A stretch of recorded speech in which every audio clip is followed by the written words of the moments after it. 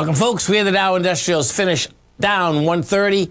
NASDAQ, where are you, baby? Up 2. Okay, they've made it. Pretty amazing. S&P's down 10. Gold contract down $35, trading at $18.17 an ounce. We had silver down 36 cents, $23.53 an ounce. Light sweet crude up 92 cents, $86.52 a barrel. Notes and bonds. The 10-year note down 24 ticks, 127.12. The 30-year bond down a full point, plus 4 ticks at 154.04. And King Dollar up 523 ticks, trading 96.471.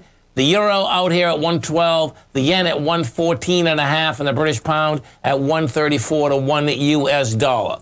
We get over and take a look at the S&Ps first. Let's bring up the E-minis. You're going to have Tesla come out with the numbers after the close. Looks to me like Tesla wants to go to lower price. We'll see how that shakes out. If we take a look at this E-mini, what you're going to see out here, bottom line, is that you're talking about a wide price spread today. It was incredible, folks. There's no doubt about it. We had a high out here of 4,446 and a low of 4,294, and we're closing out at 4,334. We take a look at the gold contract out here. What you have with the gold contract down $35. You have 259,000 contracts. Now, the bottom line of 259,000 contracts, you are still coming into 313 or 3. Let me see this. Come on, I should remember this, baby. Yeah, 318. You're coming into 318. More than likely, what we will see, we're at 1817. 1809 is game to get tested. The low today was 1814. King Dollar did go topside, had some juice behind the move, went into a swing point, had the aspect out here.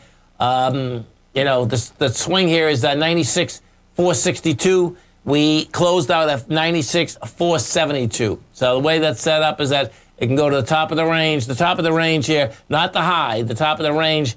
We traded approximately the 96.69 for about 2 weeks. What I expect you're going to see here is that we'll be back up at that level. After the close here, this is going to be wild watching Tesla. Let's just see if they come out yet. Tesla, see if we can get this. So Tesla closed at 937, up 19 bucks.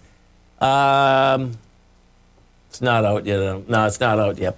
Bottom line, folks, I still expect what you're going to see here is you're going to see higher prices. That's how this baby's set up. Have a great night, folks. Have a safe night. Come back and visit Tommy tomorrow morning.